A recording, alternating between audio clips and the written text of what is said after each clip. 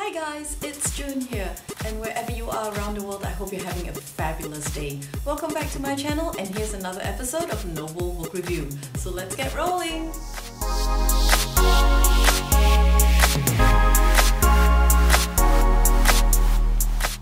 Today's featured book has been on my TBR list for the longest time. Now, I chanced upon this book as I was leaving the library with a stack of books in my hands, and hey, what's one more?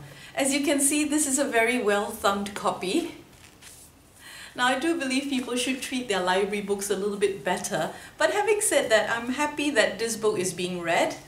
In fact, I'm very happy to know that people are reading. The Boy in the Striped Pyjamas by John Boyne is accurately described as a story of innocence in a world of ignorance. 9-year-old Bruno was extremely unhappy because he has been told that his family will be moving away from their comfortable 5-story home, his familiar streets, and his 3 best friends to somewhere far away. Now, when he arrives at the new but desolate location, things do not look up. There are no busy streets, there are no cafes, there are no gossiping neighbors. There is nothing to do and no one to play with.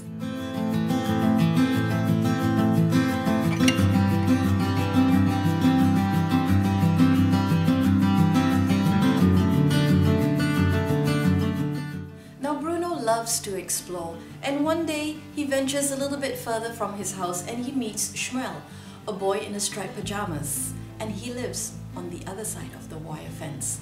Now, their friendship provides much solace to Bruno, and their meetings become something that they both look forward to. But yet there is a huge divide.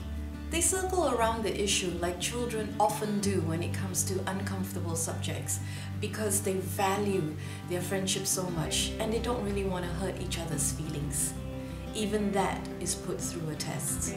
So does their friendship survive these hurdles?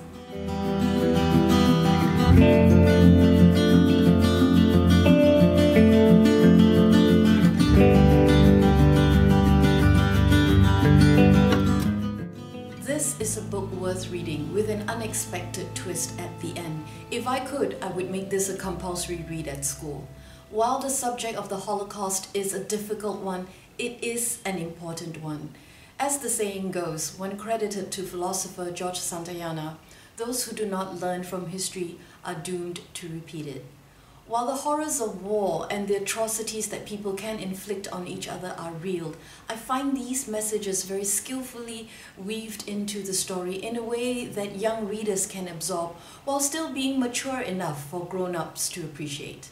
There are so many aspects of this book to explore: the world history, World War II, the Holocaust, friendship, family ties, the love between a parent and a child. But for me, the biggest takeaway is I'm reminded once again, children in their innocence are so accepting, embracing people as they are. And this was also my experience when I was doing some volunteer work in Yogyakarta, Indonesia. You can check out those videos in my Noble Travels playlist. Kids often, they do not judge, they just accept you as you are. And I'm afraid it is often the adults that spoil the party.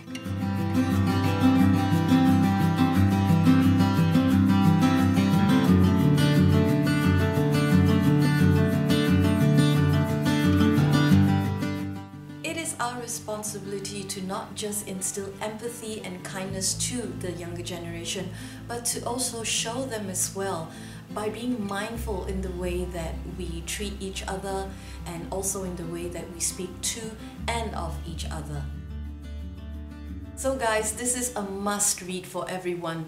The Guardian aptly called this a small wonder of a book, a particular historical moment, one that cannot be told too often.